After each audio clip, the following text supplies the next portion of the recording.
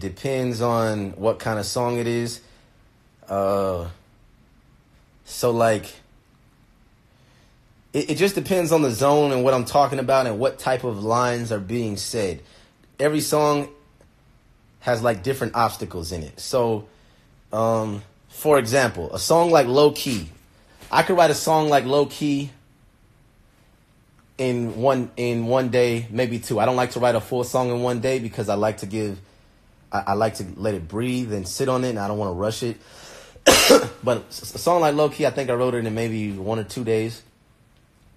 And that's not 2 full days. It's just like I spend 5 hours writing it, take a break, and the next day come back to it. Hell's Carol, maybe that took I think like 2 or 3 days. I could do that even in a day, to be honest. Because that one's easy because I didn't really say any like crazy punchlines. It's just more about, like when I'm doing rap where I'm just saying shit, but it's not necessarily like any crazy metaphors or punchlines, then those are kind of easy. A song like Picasso, I feel like, because it's more about how the flow is and certain punchlines and how I'm delivering things and switching things up.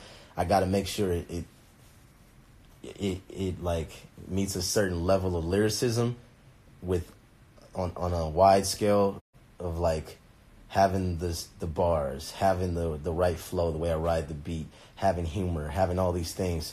So that song,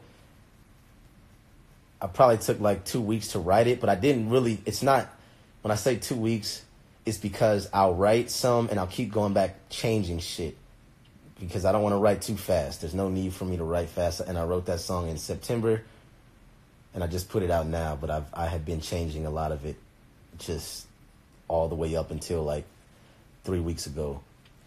Every song's different though. Yeah, so it varies depending on the subject matter. Okay.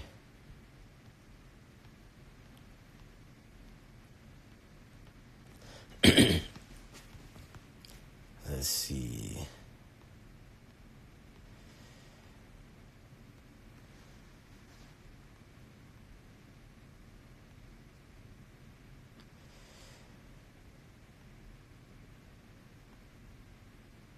Sorry, hold on. Give me a second. I'm trying to find a good question. Damn it.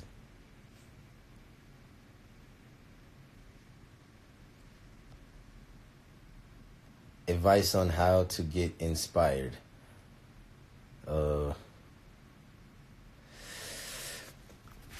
Depends on where you're at in life.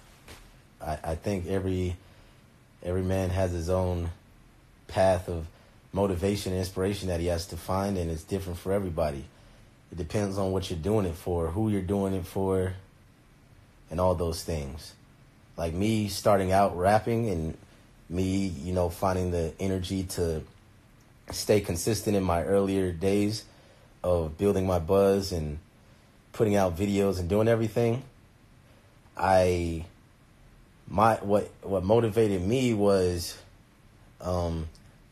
I didn't want to become an old man one day and look back and go, damn, all that shit that I had been doing since I was 14, all that rap that I wrote, all those songs I made, meant nothing. Meant absolutely nothing. I wrote thousands of songs, and eventually I didn't want to be like, damn, I wrote 1,000 songs, and then I got to the point where my career just wasn't working out, so I just had to stop. And I had to go back into the matrix and just go work at wherever the fuck. I didn't want to be that guy. Like that was a nightmare for me, to become an old man going, damn, I never did it. I never fucking accomplished it. I never did it. I failed. And for me to also look at other rappers like 50 Cent, Eminem, all these dudes who came from nothing, who did it, I would look at them and be like, yo, they're human beings just like I am. They found their way, and regardless, like I know sometimes we all like to look at other successful people and go, oh, well, they had it easier than me. In reality, they don't. Like I said, it all goes off of your energy of who you are as a person and that energy that you portray to the world, and you get that back. So I was like, I cannot just fucking be nothing. And the fear of me being nothing as an old man one day and me looking back knowing I never did it, knowing that I never did a concert knowing that I never put out a song that, was in the, just even mentioned in any conversation, knowing that I never fucking got 1 million views on YouTube before, I never built a real fan base, I never had fans just feel so passionate about my music where they're saying my music changed their life. That would have destroyed me. So that motivated me as well. On top of that, my mom, like I told my mom that I was going to pay rent.